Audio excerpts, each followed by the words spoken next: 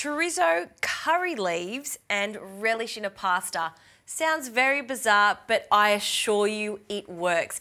This is a recipe that's in my latest book, the Weeknight Cookbook, and it's been so popular. First up, we need to heat a pan on a medium heat, and I'll add some extra virgin olive oil, about 1 tablespoon. You don't need too much oil at this stage because the oil's going to come out of the chorizo. I'll need 1 chorizo sausage, and I love the flavour of chorizo in this recipe because it gives it a garlic flavour and also a smoked paprika flavour. So I'm going to cut them into thin rounds, and the thinner you cut it, obviously, the faster it's going to cook, and I want this to also go slightly crispy. See all those little fatty parts in the chorizo? That is a good quality chorizo, and it's also going to give flavour to our sauce. So in with the oil, along with 2 cloves of garlic that I'll just bruise and then finely slice.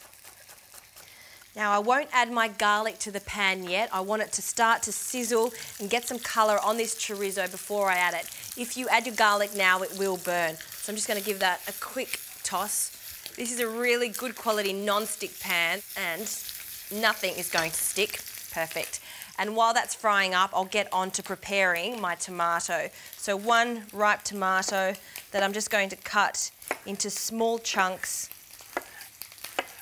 And I use a combination of tomato relish and fresh tomato because the relish is going to give this dish a vinegary, sweet flavour, and the tomato is going to release liquid, giving us a sauce. Okay, our chorizo is looking good, but before we continue on with this, I need to get the pasta in because it's only going to take 7 minutes. I'm going to use some penne pasta. You can use any short pasta of your choice, and we'll just take the lid off and we'll add our pasta. Plenty. We'll give that a stir, and whenever you're cooking pasta, always season your water with lots of salt, 2 big handfuls. Okay, we'll bring this back up to the boil, so I'll pop that lid back on. Chorizo is looking really crispy now, so we can add our garlic into the oil there. And this is pretty much the only critical part of this recipe, is to not burn the garlic, so you do want to work quite quickly. Then we're going to add our tomatoes. Nice sizzle there. That almost halts the cooking and it won't burn. And now for the curry leaves. These curry leaves are fresh, so fragrant. If you can't get your hands on fresh, you can use dried, or if you get a really big bunch of them, they freeze well. So there's a few options there. It does make a difference to the end result. They're so delicious, and you don't need too much of it to get that flavour in it. So 1 stalk is plenty. Okay, it's looking good. And now for our tomato relish. A few generous spoonfuls of that can go in. Use a good quality tomato relish, one that has spices through it. Tomato, obviously, lots of vinegar is a really nice idea. And then we're going to deglaze with some white wine.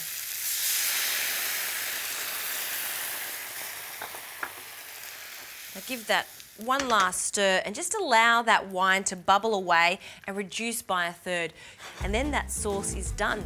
So all we need to do now is wait for that pasta to finish cooking. We want it to be al dente, and then we can toss it in this delicious sauce.